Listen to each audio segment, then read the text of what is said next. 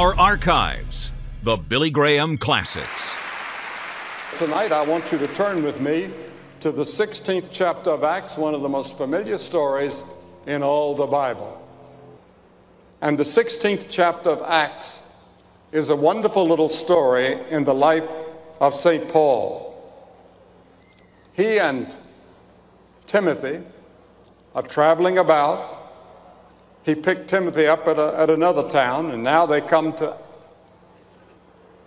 Philippi, and they are arrested for preaching. But Philippi was very interesting because that was the first European city that Paul went to. He felt that he should be going south, but it seems that God blocked the way. Then he felt he should go north up by the Black Sea. And the Holy Spirit said, no, don't go there. He had only one place to go, and that was west. And so he came to Europe. He had a vision of a man in Macedonia calling him, saying, come and help us. So he went to Europe with his little team. There were 4 of them by this time. There was Timothy, and there was Luke, and Silas, and they were all together, going around preaching, proclaiming the gospel of Christ. And they were arrested in Philippi. They'd already had several converts, and the first convert in all of Europe was a woman by the name of Lydia. She was a very well-to-do woman, a seller of purple. And she found the Lord. She opened her home for them to stay there. And when they were arrested, they were beaten with long leather thongs with steel pellets on the end, or they were beaten with rods, it says in one place. And they were black and blue and bleeding, and they were thrown into the inner prison, which meant that their neck was tied with an iron necklace. Their hands were put in stocks. Their feet were put in stocks. And there they were. But you know what they did? By midnight, they began to sing praises to God. They began to testify. They began to tell what Christ had meant to them. The jailers was listening, and all the people in the jail were listening. And they kept on preaching. Finally, there came an earthquake, and the walls began to fall down from the jail. And the stocks that bound them were loosened. And the jailer, knowing that he would be held accountable and he would have to die, he'd be executed for allowing these people to escape, he pulled out his sword and he was going to plunge it into his heart when Paul said, don't do yourself any harm. We're still here. And the jailer, seeing Paul and Silas standing there, fell down before them in humility in the dust of the jail. And he asked this question. He said, sirs, what must I do to be saved? How can I have the faith and the spirit that you have? You came into this terrible, smelly, awful place, having been beaten, and now you begin to sing, and you begin to tell what Christ could do for you. How can I be saved? How can I have this same peace and joy and happiness that you have? And Paul gave him a very simple answer. He didn't go into anything profound. He didn't go into a discussion of philosophy or psychology or world conditions. He said, believe on the Lord Jesus Christ, and thou shalt be saved and thy house. Believe on the Lord Jesus Christ, and thou shalt be saved. Now that was very simple, wasn't it? And so we hear the cry all over the world, save us.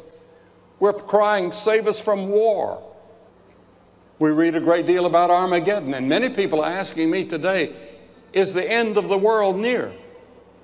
They're so alarmed at what they see on the television with all the crime that we see and all the hunger that we read about in the Sudan and in Somalia. Then people are saying, save our homes. Church leaders have told me about the breakdown of the home here in Ohio. Nationwide, 1 out of every 2 marriages ends in divorce. Believe on the Lord Jesus Christ and thou shalt be saved, and thy house. If you come to Christ tonight, it'll have an impact on your family, have an impact on your marriage, on your neighbors. Then we cry, save us psychologically. The tensions in the home, problems at work, health problems, making ends meet. We want to scream at life. We want to escape from life. A few years ago, a popular song said, make the world go away and get it off my shoulders. Job, who suffered so much in the Bible, wanted to die. Thousands of people are suffering from some sort of mental illness. We're called the tormented generation. Millions are crying, what can I do to be saved from the pressures of life? The pressures are just so great. We have great technology to save time, but we have less time than ever. Escapism is a subconscious mechanism to escape reality.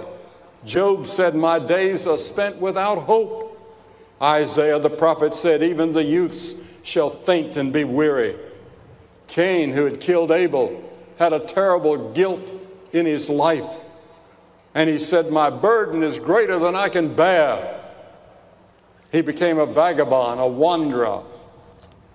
The psalmist said, and I said, oh, that I had the wings like a dove, for then I would fly away and be at rest. Have you said that? I'd like to just fly away from my problem, get away from it, and have rest. The psalmist longing to escape has become the cry of the world today. But there doesn't seem to be any way out for you. To those people, Jesus said, I'm the way out.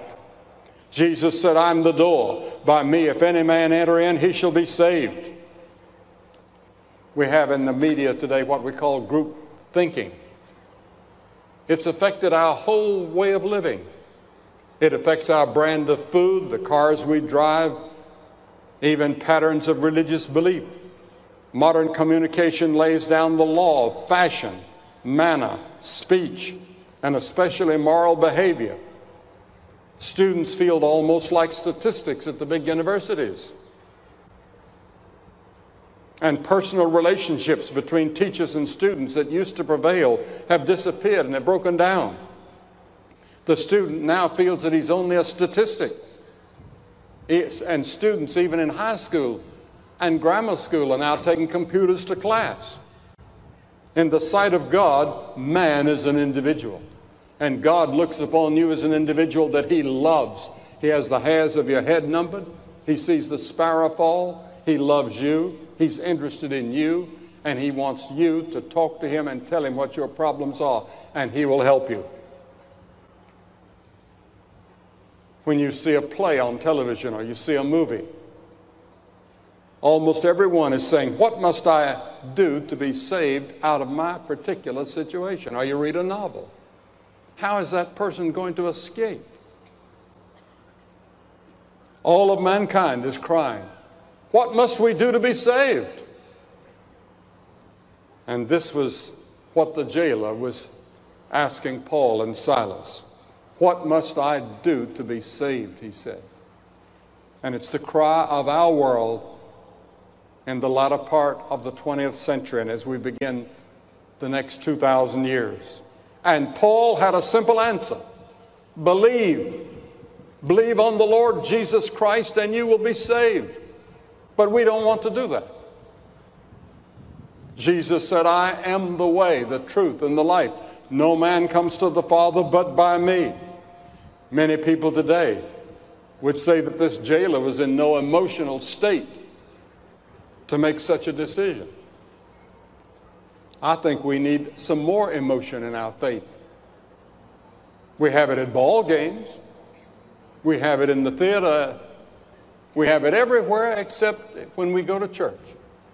I heard about a Baptist from Texas again, and he was in one of those big cathedrals in Europe, and he didn't think he would hear anything that would sound like Texas Baptist to him.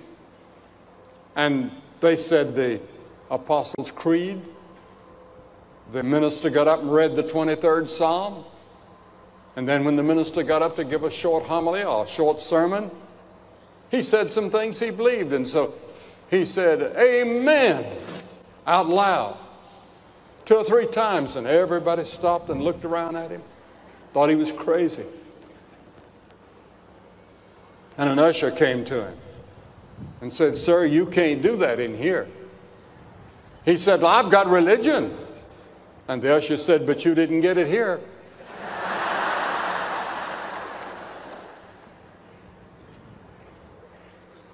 Now, the Apostle Paul had been converted to Christ in a very dramatic way.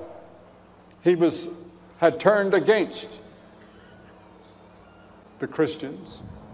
He was trying to kill them, persecute them, and he was on the way to Damascus to capture some more and bring them. He was going to put them in prison.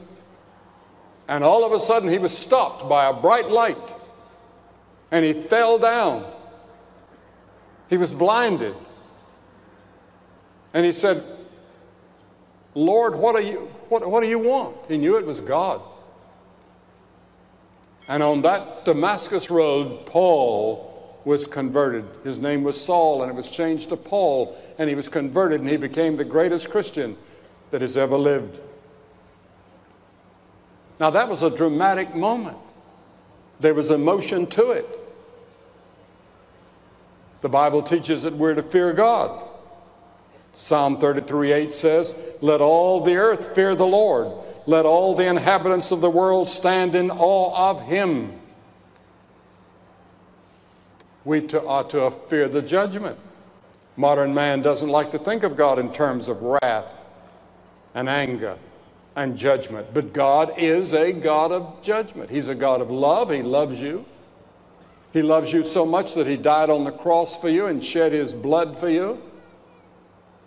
And if you repent of your sins and receive him into your heart, you'll be saved. You'll go to heaven. When you die, you can have that assurance right now. And there are thousands of people here tonight that have been baptized, or you've been confirmed in the church, and you're a good person. But deep inside, you're not certain that you really know Christ. You're not certain that you're going to heaven, and you want to be sure. You'd like to be sure. You can be sure before you leave this stadium tonight, if you make your commitment to Christ. And we ought to fear the fact that we're going to judgment.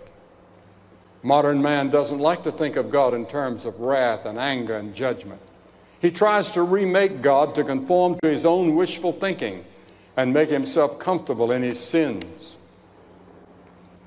This modern God has the attributes of love and mercy and forgiveness, but without judgment. We don't like that word judgment. We don't like that word hell. How long has it been since you heard a sermon on hell? The Bible says he's appointed a day in which he will judge the world in righteousness by that man whom he hath ordained. A divinity school student stood up at Harvard and asked me in a discussion, said, "Can you tell me in plain and clear language, what must I do to be saved?"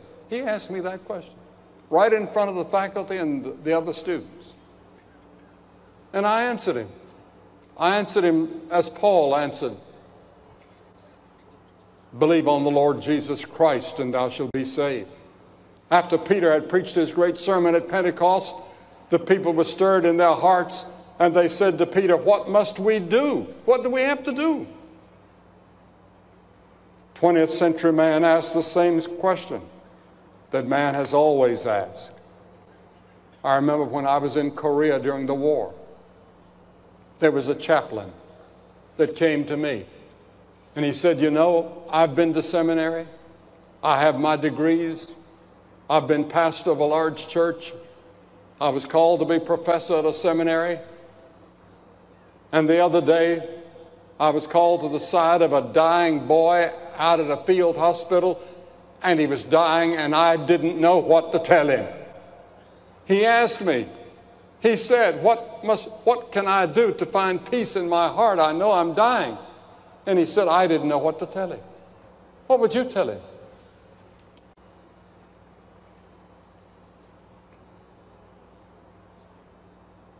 The answer that Paul gave to this jailer long ago is so simple that millions stumble over it. You don't have to straighten out your life first. You don't have to go home and do something good in order to find Christ. You do that after you've come to Christ. We don't have to make ourselves well before going to a doctor. Dr. Henderson is sitting on the platform. He sees sick people. He doesn't see well people. Jesus was called the great physician. He said, "It is not the healthy who need a doctor, but the sick. I've not come to call the righteous, but sinners to repentance." I'm a sinner. Billy Graham is a sinner. I needed to repent of my sin and receive Christ by faith. And we're all sinners, so are you. The blind man came to Jesus just as he was. The leper came just as he was. Mary Magdalene with 7 devils came just as she was. You can come to Christ tonight just as you are. You don't have to go and clean up anything. You don't have to go change clothes and put on your Sunday best. Just come as you are and say, "Lord, I am just a person in need of Christ. I need to know that I know Christ. What do I have to do to believe?" You have to become as a little child. The Bible says all the way through the New Testament that we enter the kingdom of God by faith. Therefore, being justified by faith, we have peace with God through our Lord Jesus Christ. In Ephesians 2, it says, "For by grace are you saved through faith." Now, grace means something you don't earn. You don't work for it. You can't work your way to heaven. You can't get good enough to get to heaven. The word believe implies commitment, surrender. It doesn't mean that you believe everything or just anything. You believe in the person of Christ, and that word believe means that you commit your life to Him. You're not trusting anything for your future. The little boy that I heard about, he said, "You know, this life is short, but from what I've heard, eternity is awfully long." And said, "We better spend our time getting ready for eternity." So when you come to commit your life to Christ, you commit your mind, you commit your emotion, you commit your will, you commit your body. The whole person is involved in this act of commitment. "Neither is our salvation in any other, for there's none other name under heaven given among men whereby we may be saved," the Bible says. "For whosoever shall call upon the name of the Lord shall be saved." I'm asking you tonight by faith to call on Him. We received a letter from a woman recently who said that she was brought up in a non-Christian home. And I'll read you part of what she said. She said, "Although I was aware there must be a God somewhere, I never gave Him any thought and just carried on believing that I led a very happy, good church life. My nephew, age 31, was killed in a car accident. I wanted to know why he had died so young. Where had he gone? Where will I go when I die? I really need to find out. My husband bought me a Bible, the first one I'd really ever owned. I started to read, seeking answers for myself and searching for myself. And one day I noticed in the paper about your crusade that was going to be on television. I watched, and that night, in front of the television set, I committed myself to Christ. God opened my eyes. Everything has changed. What about you? Is there a doubt in your heart if you died at this moment you'd go to heaven? Some of you may not be back to Cooper Stadium this week. Some of you are planning to come back, but you may not make it, because we never know what the next hour is going to bring forth, what the next day is going to bring forth. Now is the accepted time. Today is the day of salvation. Come while you can. And I'm going to ask you to do something that we've seen thousands, hundreds of thousands, even millions do. I'm going to ask you to get up out of your seat and come and stand out here on this, in front of me. You can come all the way up here to this rope here and stand there. That's all you do, just stand there. And after you've all come, I'm going to say a word to you and have a prayer with you and give you some literature, and you can take it home and study it and help you in your Christian life. You say, well, Billy, what does that mean now for me to come and just stand there? What that's going to do to me? It's not going to do anything to you. It means that you're saying to Christ, I commit myself to you the best I know how. I don't know all about it. I don't understand the Bible. I don't understand salvation. I don't understand any of these things you've been talking about. But I know I need something in my life. So I'm going to ask you to come now. Hundreds of you, just get up out of your seats around here. You may be in the choir. You may be an officer in the church. You may be a minister in a church. Most crusades we even have clergy come to make a commitment. They want to be sure about their relationship to Christ. Not the relationship to the church, not the relationship to your family, but relationship to Christ, person. And you need Christ in your heart. You come. We're going to wait on you. As these many people come.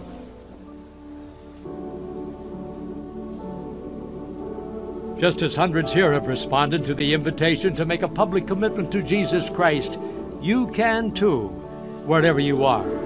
Just call the number on your screen right now. Special friends want to help you with the most important decision you can ever make, so don't wait. Make that call now. I want to say a word to you that may watch on television. You see these television cameras around. They're not filming tonight to show it this week or next week or in the next month or two. This may be shown sometime before Christmas. And there are people that participated in this service just like you have by watching on a screen at home or in a hotel room or a bar or wherever they might be. They can make the same commitment that you're making by surrendering their life to Christ and committing themselves to Him. Make that commitment now. If you just prayed that prayer with my Father, or if you have any questions about a relationship with Jesus Christ, I would just call that number that is on the screen. There'll be someone there to talk with you, pray with you, and answer those questions. And remember, God loves you. If you would like to commit your life to Jesus Christ, please call us right now toll-free at 1-877-772-4559. That's 1-877-772-4559. Or you can write to us at Billy Graham, 1 Billy Graham Parkway, Department C, Charlotte, North Carolina, 28201. Or you can contact us on the web 24/7 at peacewithgod.tv. We'll get the same helps to you that we give to everyone who responds at the invitation. On behalf of Franklin Graham and the Billy Graham Evangelistic Association, thank you. And now, tonight, I want you to turn to that passage that Ralph Bell read to us a moment ago. He talked about the Comforter, and that comes from a Greek word, and I'm not a Greek scholar. Please don't get me wrong. I'm not trying to show off how much or how little I know, but it means advocate, or one who helps alongside. That word Comforter. And that is what the Lord Jesus Christ was promising just before He was to die on the cross and be resurrected and ascend into heaven, that He was going to send a comforter, someone to help alongside. Now the Apostle Paul wrote and said, "Now concerning matters pertaining to the Spirit, I would not have you ignorant." Now we've all been aware that in the past few years we've had a movement called the Charismatic Movement. It hasn't been limited just to certain denominations. It's been in all denominations, whether it's Episcopal or Roman Catholic or wherever. For example, down in southern Poland, where the Pope comes from, we held a crusade down there in a great cathedral, and there was a great charismatic movement in southern Poland and across the border into Germany. And we sensed that God was working in those people in a new way. Now, some people interpret it one way and some interpret it another way. And some people mean that we're having a renewal or revival in our churches or among our people, and they call that charismatic. And others may have certain gifts that they call evidences of the charismatic movement, and so forth. I'm not going to try to get into all of those differences tonight, because I would be here all night and I'd be here all week and all month and for a year, because there are some differences of interpretation. But I think you know what I'm trying to say. But it's impossible to understand the Bible, Christian living, or the structure of the church without understanding something of the person and the work of the Lord, of the Holy Spirit. Timothy Leary, the former Harvard professor, was on a network program just a few days ago, and he said that he believed in the use of drugs as a route to tune in to God and to turn on to God. Well, the route is the Holy Spirit, not drugs. The Scripture teaches that He's a person. He's not an agent or an influence. He's God. And we're never to refer to the Holy Spirit as it. Now, there's some mistranslations in the Authorized Version, because in those days when this was translated several hundred years ago, they referred to certain things about the Holy Spirit as it, because it was a neuter. But He is not something, but He's someone. And holy indicates that He's holy within Himself. Holy Spirit. Now, some places in the Authorized, it's translated ghost. As it was in those days, the word spirit was called ghost, but it didn't mean ghost in the sense that we mean ghost today. Some film out of Hollywood in which a ghost comes along. The Spirit is used in contrast to that which is flesh and material. Now, the Bible teaches that the Holy Spirit is co-equal with God the Father and God the Son. There is a Trinity. God the Father, God the Son, God the Holy Spirit, and no one can explain. It's like the little boy, or the little girl that was in her classroom, and she was about in the 3rd or 4th grade, and they asked, how many of you can explain electricity? And one little girl lifted up her hand. And the teacher said, all right, well, what is electricity? And the little girl thought for a moment and bit her lip, and she said, I forgot. And the teacher said, well, that's too bad, because you're the only one that ever knew. Now, the Bible teaches that the Holy Spirit is omnipotent. The word omnipotent means all-powerful. In Micah 3:8 it says, I'm full of power by the Spirit of the Lord. And then the Bible says that the Holy Spirit is present everywhere at the same time. Whither shall I go from thy Spirit, or whither shall I flee from thy presence, said the psalmist in 139:7. You can't go anywhere and get away from the Holy Spirit. The Holy Spirit is everywhere. And that's the reason when you have a sense of guilt put there by the Holy Spirit many times, that guilt will go with you even if you travel to a faraway island trying to get rid of it. The Holy Spirit convicting you of sin. The Holy Spirit bears witness to Jesus Christ, who is the truth. One young man remarked, who had been converted to Christ, to induce spirituality by taking drugs is like trying to turn on your TV set by kicking it. And many people do that. I've found out that it'll work sometimes. So that's not a very good illustration.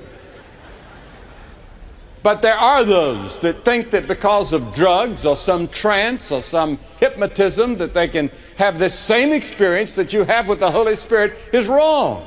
It's false. You cannot. Oh yes, there's meditation, and there are all kinds of things that can give you a high. But the real permanent high comes from the Holy Spirit. And He gives you a high even in your low moments. And some of you that are watching by television have been convicted by the Holy Spirit, and you need Christ. He's trying to draw you tonight to the cross of Christ, where that sin can be forgiven. And there's a telephone number on your screen now that you can call, and a counselor is standing by now to answer your questions and to help you to make that commitment to Christ, or to talk to you about whatever problems you may have in your life. Now, the Holy Spirit not only convicts, but He gives new life. The Bible says that we're dead in sins. Do you realize that you're a walking dead person? You're dead toward God. You're spiritually dead, your soul is dead, your spirit is dead, your body is alive, but you're dead. The real you is dead. Now, what needs to be done for a dead person? He needs to be made alive. And that's the work of the Holy Spirit, to make you alive. Jesus said you must be born again. And that word actually means to be made born from above. Born from above, born by the Spirit of God. You see, man without God is dead. And life is at best a bore. Except a man be born again, he cannot see the kingdom of God. Have you been born again? Has that happened to you? We've got that expression, born again, born again, born again, and people are getting a little bit tired of it. Because people are saying, I'm a born-again Christian, or he's a born-again Christian. I'm not so sure, but what it hasn't become a phrase that really doesn't mean what we really mean biblically about being born again. Back when Mr. Carter was president and running for president, they called him a born-again Christian, and he certainly was a born-again Christian. But then they began to use that word born again describing automobiles. And they had an ad on television said, this is a born-again automobile.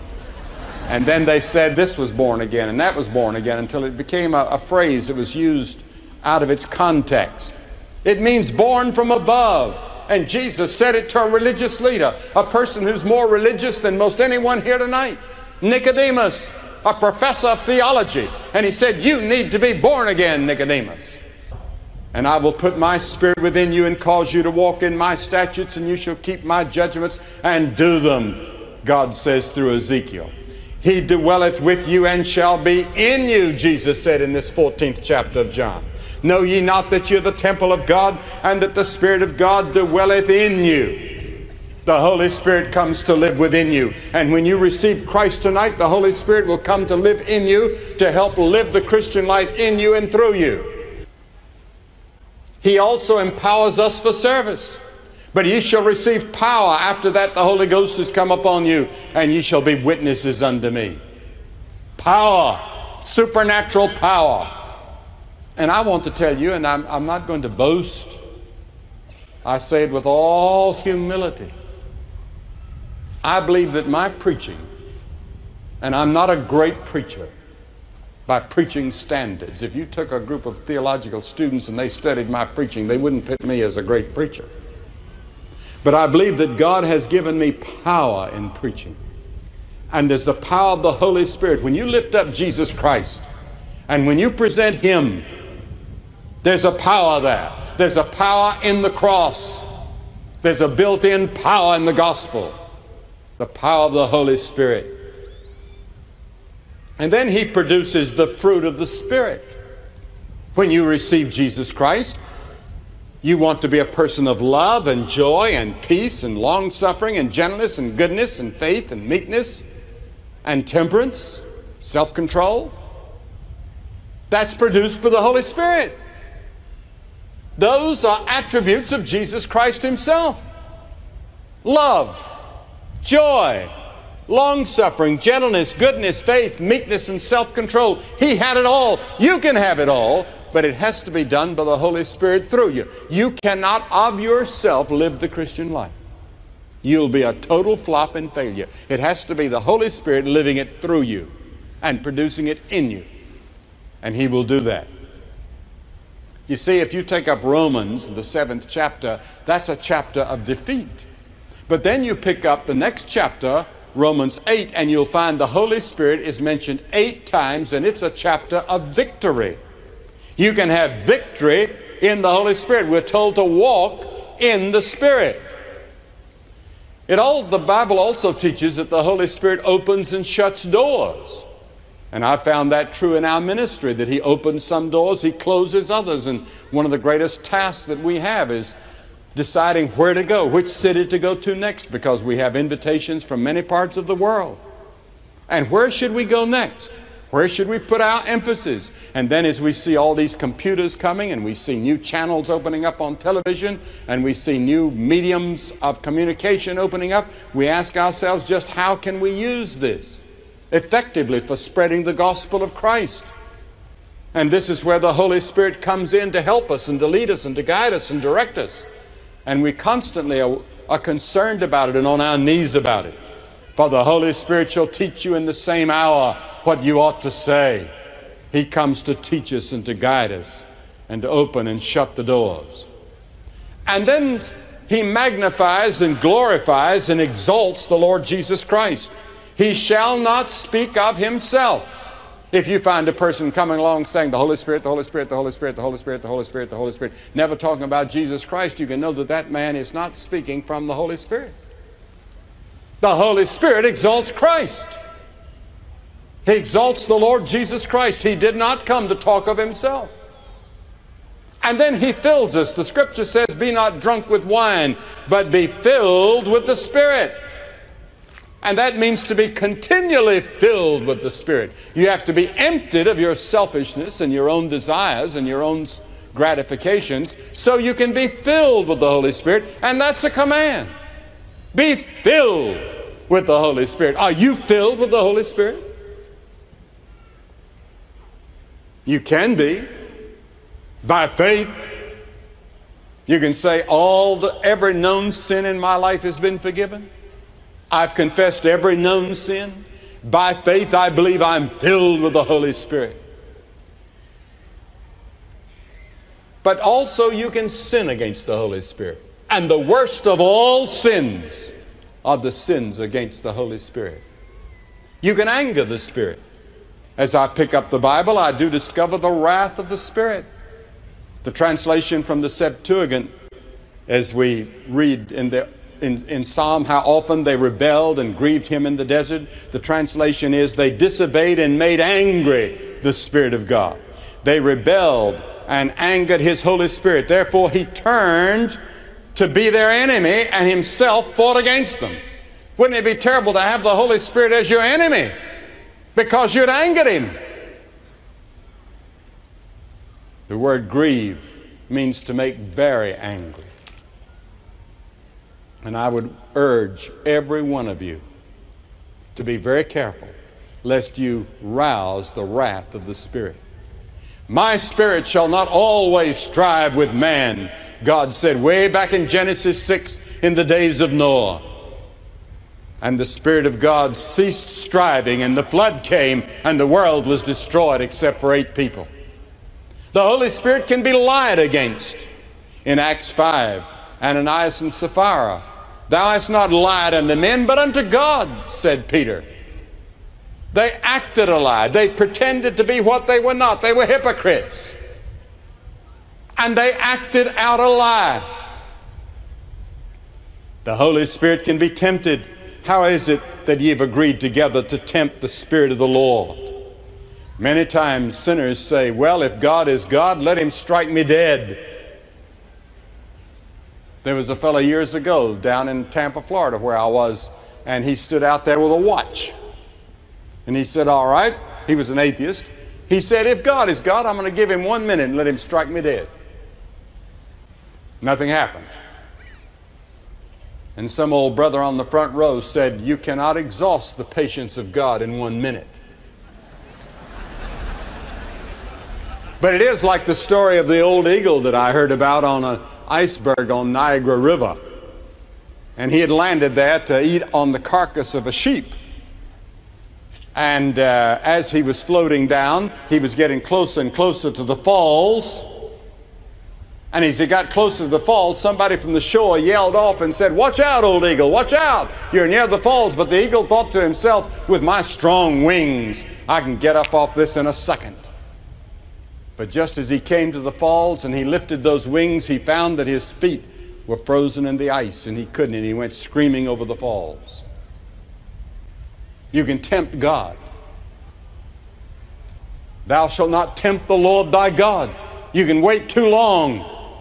You can tempt God too long. And the day of the time will come when it's no longer possible. And then the Holy Spirit can be resisted. Ye do always resist the Holy Spirit as your fathers did, so do ye.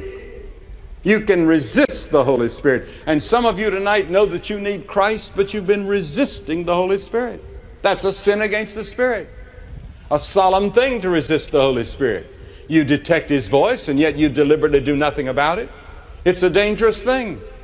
He that despised Moses' law died without mercy under 2 or 3 witnesses. Of how much sorer punishment, suppose ye, shall be thought worthy, who hath trodden under foot the Son of God, and hath counted the blood of the covenant wherein he was sanctified an unholy thing, and hath done despite unto the Spirit of grace. Resisting the Holy Spirit. Tonight you're going to have an opportunity to receive Christ into your heart and to make sure of your relationship with Him. The Bible says, because there is wrath, beware lest He take thee away with His stroke, when a great ransom cannot deliver thee. My spirit shall not always strive. There comes a time when you go beyond a certain point and your heart gets so hard that even if the Holy Spirit speaks to you, you can no longer hear. That's the reason the Bible says, come to Christ in your youth, before the evil days come not. When your heart is tender, come to Christ. Anytime you hear the voice of the Spirit of God saying, come, you better come then and now. You may never have that moment again. He that hardeneth his heart, being often reproved, shall suddenly be cut off, and that without remedy. A friend of ours this morning was driving, and he came up over a hill, and he was going very slowly, and he had his wife and his daughter with him. And a man wasn't familiar with that particular territory, and he came over the hill, and he hit the side of their car. And by the time she got to the hospital, she was dead. Never dreaming this morning when they got up, a happy little family, that she would be gone before noon. How quickly it all happens. Come when you can. Come to Christ when you have a chance. You have that tonight. He that being often reproved shall suddenly be destroyed, and that without remedy. Boast not thyself of tomorrow, for thou knowest not what a day may bring forth. We don't know that we'll be alive tomorrow. You don't know that if you're alive, you'll have another chance like this. Come while you can. You're voting tonight. Every one of you are going to cast a vote. This is election day. You're going to vote either for Jesus Christ or you're going to vote for the devil. Jesus with you, the Holy Spirit in you. You say, what do I have to do? 3 things. First, you must repent of sin, and the Holy Spirit has to help you in your repenting. And then the second thing is, by faith you receive Jesus Christ, who died for you on the cross, by faith as your Savior and Lord and Master. And then thirdly, you are willing to obey Him in all the little things that He'll speak to you about and teach you out of His Word. You must be willing to say yes to all that. You must be willing to turn your life over to Him, and He becomes the master. He becomes the pilot of your boat, or the captain of your airline, of your airliner. You're like a plane going through the sky. And all of a sudden the bomb will come. The destruction will come. Unless you let Jesus in the cockpit and become the pilot. He knows all the instruments.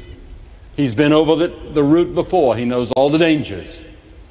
You turn your life over to Him. He'll help you in your marriage, as you heard Johnny and Ken a moment ago tell so beautifully. Turn your life over to Him as Master and Lord and Savior. If you have a doubt of your relationship to God tonight, you make sure. Or you might be like that priest. You may be in the church, but not sure of your relationship to God.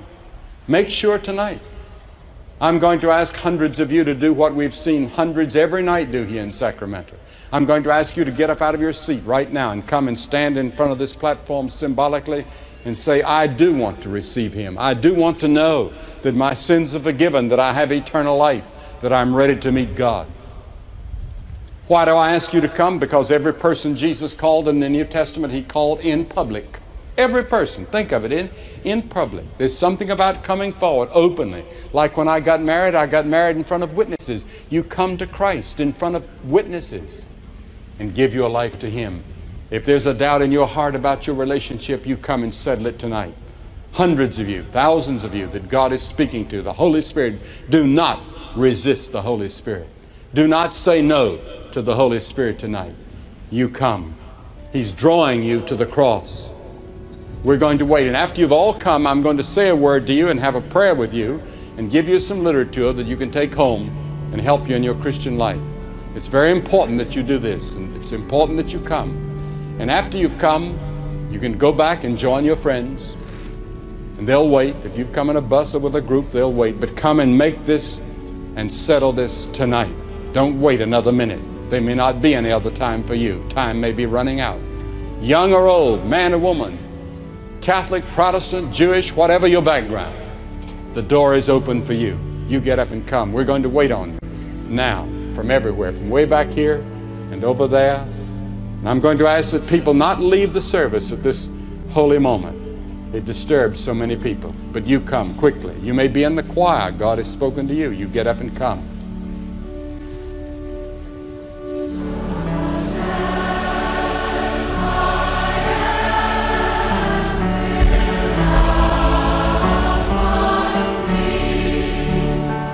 The number on your television screen is a number that you can call for spiritual help and counsel. Please write the number down. If the line is busy, wait a few moments and call again. People will be there to help.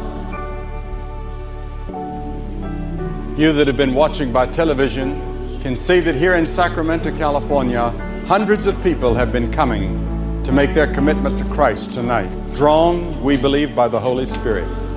God the Holy Spirit has been speaking to you. I'm going to ask you to pick up your telephone and call the number that you see on your screen and make that commitment over the telephone. If it's busy, call back again and again. The counselors will be there all evening. May God help you to make that commitment. And be sure and go to church next Sunday. God bless you.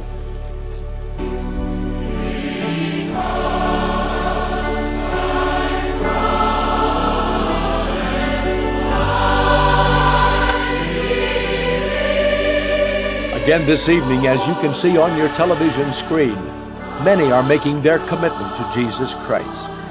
It is also a time of commitment for you. We'd like to help you. And as Mr. Graham has just told you, the same helps we are giving these tonight, he will send to you if you would just write for them.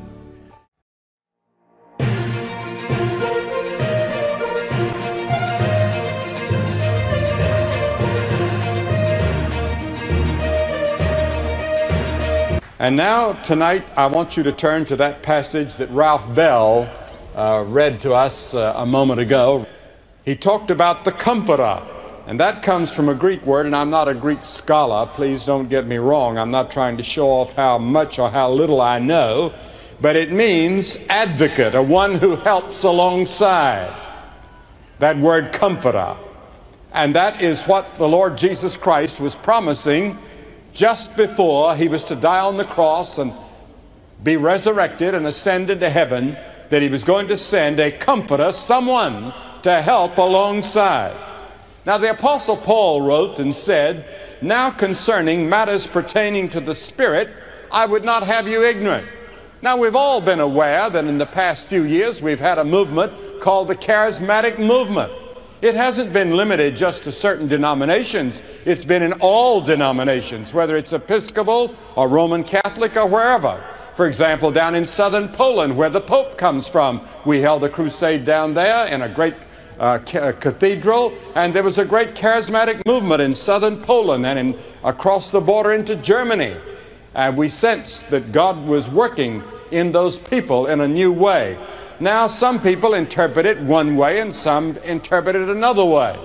And some people mean that we're having a renewal or revival in our churches or among our people, and they call that charismatic. And others may have certain gifts that they call evidences of the charismatic movement, and so forth. I'm not going to try to get into all of those differences tonight, because I would be here all night and I'd be here all week and all month and for a year, because there are some differences of interpretation. But I think you know what I'm trying to say. But it's impossible to understand the Bible, Christian living, or the structure of the church without understanding something of the person and the work of the Lord, of the Holy Spirit. Timothy Leary, the former Harvard professor, was on a network program just a few days ago, and he said that he believed in the use of drugs as a route to tune into God and to turn on to God. Well, the route is the Holy Spirit, not drugs. The Scripture teaches that He's a person. He's not an agent or an influence. He's God. And we're never to refer to the Holy Spirit as it. Now, there are some mistranslations in the Authorized Version, because in those days when this was translated several hundred years ago, they referred to certain things about the Holy Spirit as it, because it was a neuter. But He is not something, but He's someone. And holy indicates that He's holy within Himself. Holy Spirit. Now, some places in the Authorized, it's translated ghost. As it was in those days, the word spirit was called ghost, but it didn't mean ghost in the sense that we mean ghost today. Some film out of Hollywood in which a ghost comes along. The Spirit is used in contrast to that which is flesh and material. Now, the Bible teaches that the Holy Spirit is co-equal with God the Father and God the Son. There is a Trinity. God the Father, God the Son, God the Holy Spirit, and no one can explain. It's like the little boy, or the little girl that was in her classroom, and she was about in the 3rd or 4th grade, and they asked, how many of you can explain electricity? And one little girl lifted up her hand. And the teacher said, all right, well, what is electricity? And the little girl thought for a moment and bit her lip, and she said, I forgot. And the teacher said, well, that's too bad, because you're the only one that ever knew. Now, the Bible teaches that the Holy Spirit is omnipotent. The word omnipotent means all-powerful. In Micah 3:8 it says, I'm full of power by the Spirit of the Lord. And then the Bible says that the Holy Spirit is present everywhere at the same time. Whither shall I go from thy Spirit, or whither shall I flee from thy presence, said the psalmist in 139:7. You can't go anywhere and get away from the Holy Spirit. The Holy Spirit is everywhere. And that's the reason when you have a sense of guilt put there by the Holy Spirit many times, that guilt will go with you even if you travel to a faraway island trying to get rid of it. The Holy Spirit convicting you of sin. The Holy Spirit bears witness to Jesus Christ, who is the truth. One young man remarked, who had been converted to Christ, to induce spirituality by taking drugs is like trying to turn on your TV set by kicking it. And many people do that. I've found out that it'll work sometimes. So that's not a very good illustration. But there are those that think that because of drugs or some trance or some hypnotism that they can have this same experience that you have with the Holy Spirit is wrong. It's false. You cannot. Oh yes, there's meditation, and there are all kinds of things that can give you a high. But the real permanent high comes from the Holy Spirit. And He gives you a high even in your low moments. And some of you that are watching by television have been convicted by the Holy Spirit, and you need Christ. He's trying to draw you tonight to the cross of Christ, where that sin can be forgiven. And there's a telephone number on your screen now that you can call, and a counselor is standing by now to answer your questions and to help you to make that commitment to Christ, or to talk to you about whatever problems you may have in your life. Now, the Holy Spirit not only convicts, but He gives new life.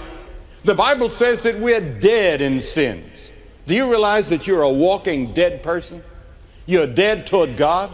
You're spiritually dead. Your soul is dead. Your spirit is dead. Your body is alive, but you're dead. The real you is dead. Now, what needs to be done for a dead person? He needs to be made alive. And that's the work of the Holy Spirit, to make you alive. Jesus said you must be born again. And that word actually means to be made born from above. Born from above. Born by the Spirit of God. You see, man without God is dead. And life is at best a bore. Except a man be born again, he cannot see the kingdom of God. Have you been born again? Has that happened to you? We've got that expression, born again, born again, born again, and people are getting a little bit tired of it. Because people are saying, I'm a born-again Christian, or he's a born-again Christian. I'm not so sure, but what it hasn't become a phrase that really doesn't mean what we really mean biblically about being born again. Back when Mr. Carter was president and running for president, they called him a born-again Christian, and he certainly was a born-again Christian. But then they began to use that word born again describing automobiles. And they had an ad on television that said, this is a born-again automobile. And then they said this was born again and that was born again, until it became a phrase that was used out of its context. It means born from above. And Jesus said it to a religious leader, a person who's more religious than most anyone here tonight, Nicodemus, a professor of theology. And he said, you need to be born again, Nicodemus. And I will put my spirit within you and cause you to walk in my statutes, and you shall keep my judgments and do them, God says through Ezekiel. He dwelleth with you and shall be in you, Jesus said in this 14th chapter of John. Know ye not that you're the temple of God, and that the Spirit of God dwelleth in you? The Holy Spirit comes to live within you. And when you receive Christ tonight, the Holy Spirit will come to live in you, to help live the Christian life in you and through you. He also empowers us for service. But ye shall receive power. After that, the Holy Ghost has come upon you, and ye shall be witnesses unto me. Power, supernatural power. And I want to tell you, and I'm not going to boast, I say it with all humility. I believe that my preaching, and I'm not a great preacher by preaching standards. If you took a group of theological students and they studied my preaching, they wouldn't put me as a great preacher. But I believe that God has given me power in preaching.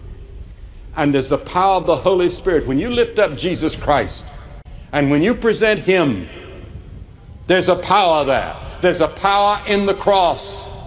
There's a built-in power in the gospel. The power of the Holy Spirit. And then He produces the fruit of the Spirit. When you receive Jesus Christ, you want to be a person of love and joy and peace and long-suffering and gentleness and goodness and faith and meekness and temperance, self-control. That's produced by the Holy Spirit. Those are attributes of Jesus Christ Himself. Love, joy, long-suffering, gentleness, goodness, faith, meekness, and self-control. He had it all. You can have it all, but it has to be done by the Holy Spirit through you. You cannot of yourself live the Christian life.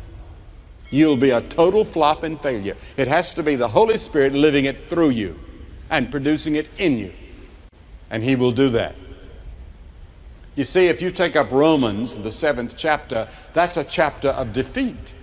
But then you pick up the next chapter, Romans 8, and you'll find the Holy Spirit is mentioned 8 times, and it's a chapter of victory. You can have victory in the Holy Spirit. We're told to walk in the Spirit.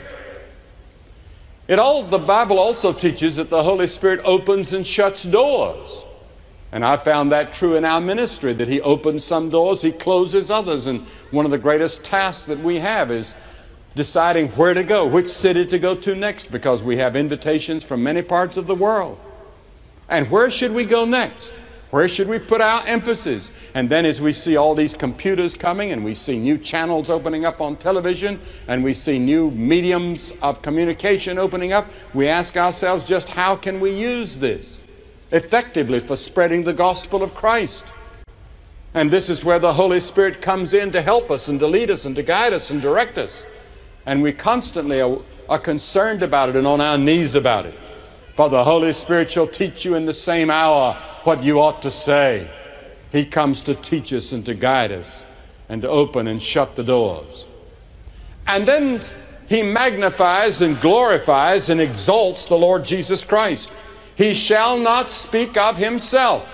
If you find a person coming along saying the Holy Spirit, the Holy Spirit, the Holy Spirit, the Holy Spirit, the Holy Spirit, the Holy Spirit, never talking about Jesus Christ, you can know that that man is not speaking from the Holy Spirit. The Holy Spirit exalts Christ. He exalts the Lord Jesus Christ. He did not come to talk of Himself. And then He fills us. The Scripture says, be not drunk with wine, but be filled with the Spirit. And that means to be continually filled with the Spirit. You have to be emptied of your selfishness and your own desires and your own gratifications so you can be filled with the Holy Spirit. And that's a command. Be filled with the Holy Spirit. Are you filled with the Holy Spirit? You can be. By faith. You can say every known sin in my life has been forgiven. I've confessed every known sin. By faith, I believe I'm filled with the Holy Spirit.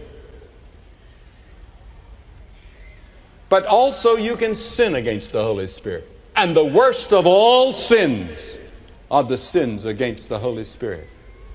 You can anger the Spirit. As I pick up the Bible, I do discover the wrath of the Spirit. The translation from the Septuagint, as we read in Psalm, how often they rebelled and grieved him in the desert. The translation is, they disobeyed and made angry the Spirit of God. They rebelled and angered his Holy Spirit. Therefore, he turned to be their enemy and himself fought against them. Wouldn't it be terrible to have the Holy Spirit as your enemy because you'd angered him? The word grieve means to make very angry. And I would urge every one of you to be very careful lest you rouse the wrath of the Spirit. My spirit shall not always strive with man, God said way back in Genesis 6 in the days of Noah. And the Spirit of God ceased striving, and the flood came, and the world was destroyed except for 8 people. The Holy Spirit can be lied against. In Acts 5, Ananias and Sapphira, thou hast not lied unto men, but unto God, said Peter. They acted a lie. They pretended to be what they were not. They were hypocrites. And they acted out a lie. The Holy Spirit can be tempted. How is it that ye have agreed together to tempt the Spirit of the Lord? Many times sinners say, well, if God is God, let him strike me dead. There was a fellow years ago down in Tampa, Florida, where I was, and he stood out there with a watch. And he said, all right, he was an atheist. He said, if God is God, I'm going to give him 1 minute and let him strike me dead. Nothing happened. And some old brother on the front row said, you cannot exhaust the patience of God in 1 minute. But it is like the story of the old eagle that I heard about on an iceberg on Niagara River.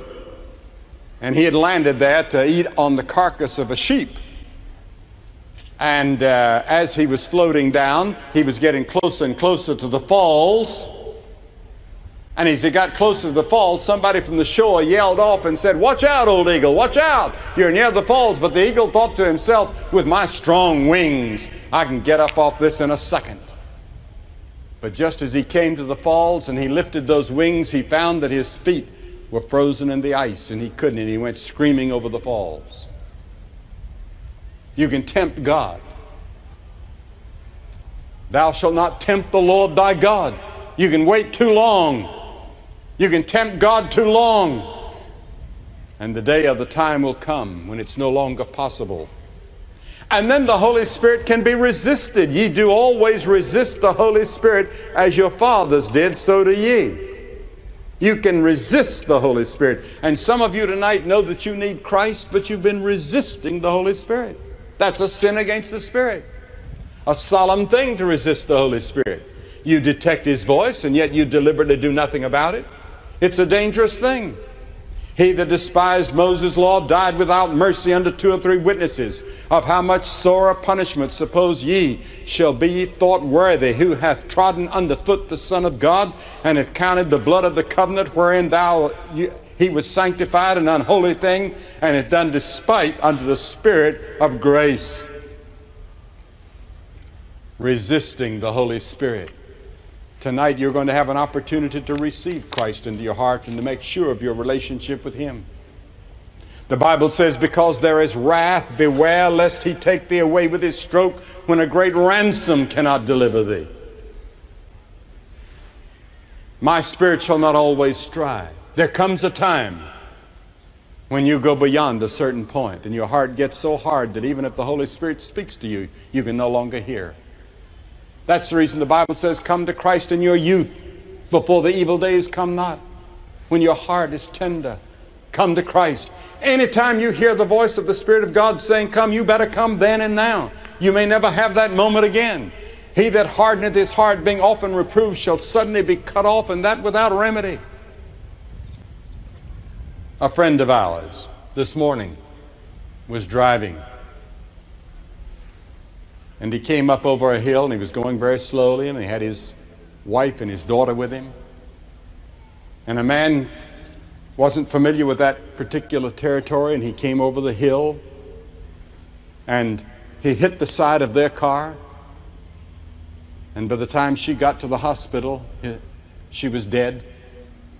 Never dreaming this morning when they got up, a happy little family, that she would be gone before noon. How quickly it all happens. Come when you can. Come to Christ when you have a chance. You have that tonight. He that being often reproved shall suddenly be destroyed, and that without remedy. Boast not thyself of tomorrow, for thou knowest not what a day may bring forth. We don't know that we'll be alive tomorrow. You don't know that if you're alive, you'll have another chance like this. Come while you can. You're voting tonight. Every one of you are going to cast a vote. This is election day. You're going to vote either for Jesus Christ or you're going to vote for the devil. Jesus with you, the Holy Spirit in you. You say, what do I have to do? 3 things. First, you must repent of sin, and the Holy Spirit has to help you in your repenting. And then the second thing is, by faith you receive Jesus Christ, who died for you on the cross, by faith as your Savior and Lord and Master. And then thirdly, you are willing to obey Him in all the little things that He'll speak to you about and teach you out of His Word. You must be willing to say yes to all that. You must be willing to turn your life over to Him, and He becomes the master. He becomes the pilot of your boat, or the captain of your airline, of your airliner. You're like a plane going through the sky. And all of a sudden the bomb will come. The destruction will come. Unless you let Jesus in the cockpit and become the pilot. He knows all the instruments. He's been over the route before. He knows all the dangers. You turn your life over to Him. He'll help you in your marriage, as you heard Johnny and Ken a moment ago tell so beautifully. Turn your life over to Him as Master and Lord and Savior. If you have a doubt of your relationship to God tonight, you make sure. Or you might be like that priest. You may be in the church, but not sure of your relationship to God. Make sure tonight. I'm going to ask hundreds of you to do what we've seen hundreds every night do here in Sacramento. I'm going to ask you to get up out of your seat right now and come and stand in front of this platform symbolically and say, I do want to receive Him. I do want to know that my sins are forgiven, that I have eternal life, that I'm ready to meet God. Why do I ask you to come? Because every person Jesus called in the New Testament, He called in public. Every person, think of it, in public. There's something about coming forward openly. Like when I got married in front of witnesses. You come to Christ in front of witnesses and give your life to Him.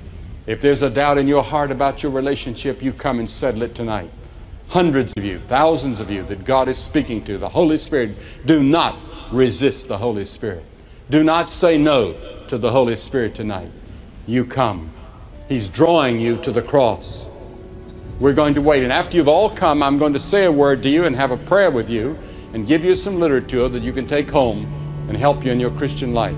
It's very important that you do this, and it's important that you come. And after you've come, you can go back and join your friends, and they'll wait. If you've come in a bus or with a group, they'll wait. But come and make this and settle this tonight. Don't wait another minute. There may not be any other time for you. Time may be running out. Young or old, man or woman, Catholic, Protestant, Jewish, whatever your background, the door is open for you. You get up and come. We're going to wait on you now from everywhere, from way back here and over there. And I'm going to ask that people not leave the service at this holy moment. It disturbs so many people. But you come quickly. You may be in the choir. God has spoken to you. You get up and come.